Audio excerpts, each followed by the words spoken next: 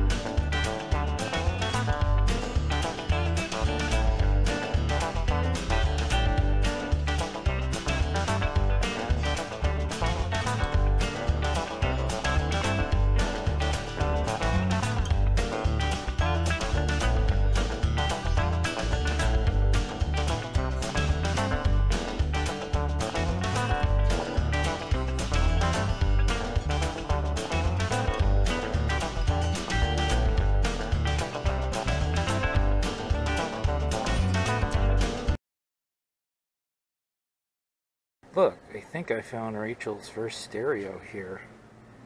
Zenith turntable. tape deck, 8-track, radio.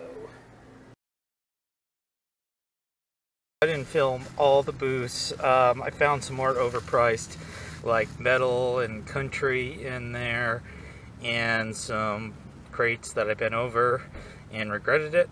Found a Run DMC record and it was completely scratched, but I did get some singles. So I got James Brown, Ain't Funky Now. Got a couple Fun Young Cannibals, Good Thing, and She Drives Me Crazy. Herbie Hancock from 1976. Kim Wilde, Kids in America. That's it, we won't find anything cool at Peggy's attic. Peggy must be Rachel's sister, but we'll give it a try. 45's on the wall. And 45's in the horrible metal rack. I don't know if they're for sale or if they're just for show here. There's no price on them. And at least on the wall, I don't really see any I want. Oh, there's a couple old ones in there as well.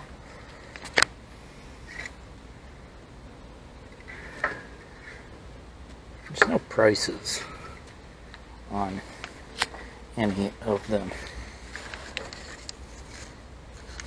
I guess they don't really want to sell them. That might be okay, because I don't really think I want to buy them.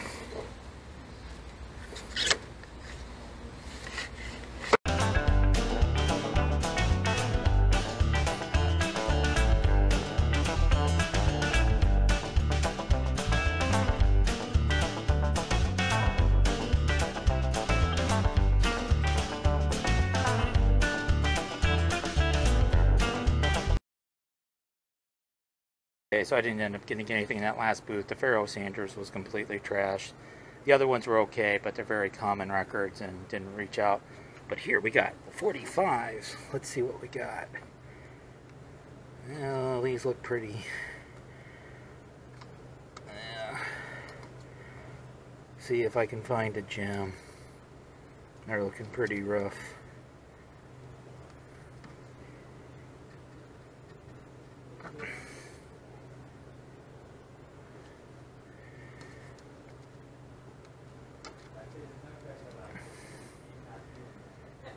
Wall art.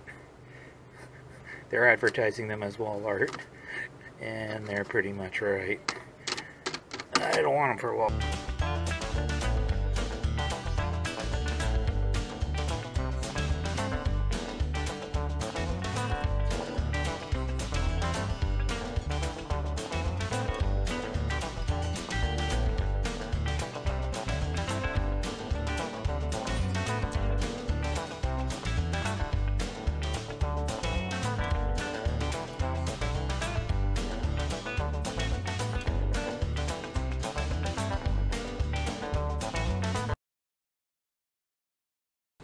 Alright, so all these singles are $5, whether it's Elvis or Olivia Newton-John or Climax Blues Band, so they're not for me.